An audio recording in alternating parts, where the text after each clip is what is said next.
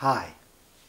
At the beginning of part 1 I suggested that one reason for taking a fresh look at our identity is because there's an ancient body of wisdom that claims that we're not simply human. Outwardly we're human, but inwardly we're divine.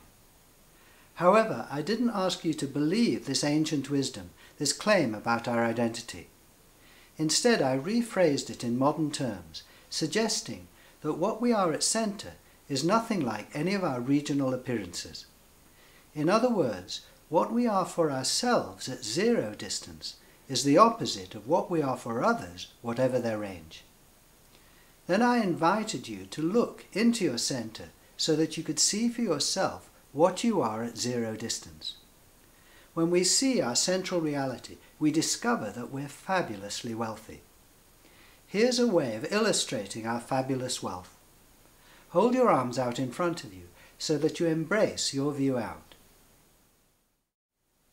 Looked at from the outside, our embrace isn't very wide. How much can we hold between our hands? How much can we own? Even if we're rich, there's a limit. We don't own the stars. But the view from inside is totally different. The embrace of who we really are is infinitely wide. Between our hands we find the whole universe. There's nothing outside our being.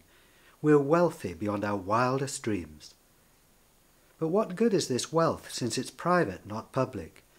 I can't do anything with my fields and rivers, my towns and cities, my oceans and stars. This is true. Our inner wealth cannot be exploited outwardly or put on show.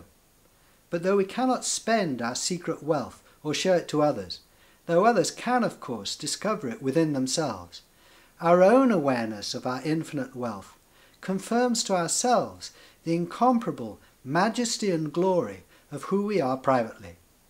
Our innermost being is truly extraordinary. And when we say yes to this miracle, to this infinitely creative, rich, powerful and loving being that's within us, that we are, then its creativity, wealth, power and love flow into and bless our lives. Keep the door open to this beautiful mystery within you, and you'll be guided and helped in countless ways. Can I prove that this is true? No. But it's my experience and the experience of many others who say yes to what we are from our own point of view.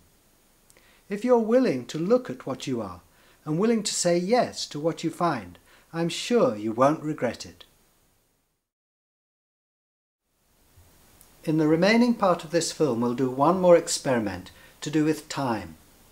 Then we'll look into how consciousness of our private self is a normal stage of human development.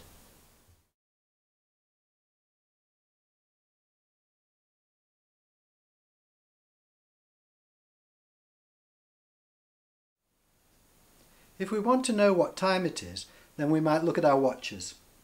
I can see that it's now 4 o'clock.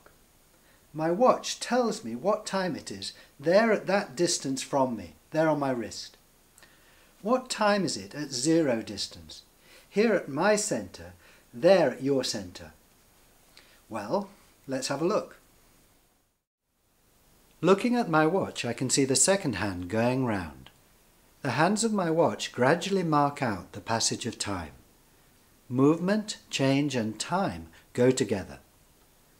When I look here at my centre, I see no movement, no change, no time.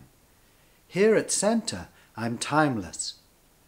I'm looking from this timeless awareness here into time. And yet there's no dividing line between this timeless centre here and time there. Of course, I'm still aware that for others, I'm in time. Publicly, we're all in time, but privately, time is in us. So although outwardly time will outlast us, inwardly it won't. Psychologists say that our deepest fear is death. When we see that at centre there's no time and therefore no death, we see that our deepest fear has no foundation. The fact that our innermost being isn't a product of time, but is the source of time, is a truly majestic condition to find ourselves in. No king or queen comes anywhere near the majesty of who we all are at centre. However, being majestically above time, so to speak, doesn't mean that we ignore the world. For there's no dividing line between our eternal home and the world. Conscious of our timeless inner majesty, we're likely to find ourselves more involved in the world, not less.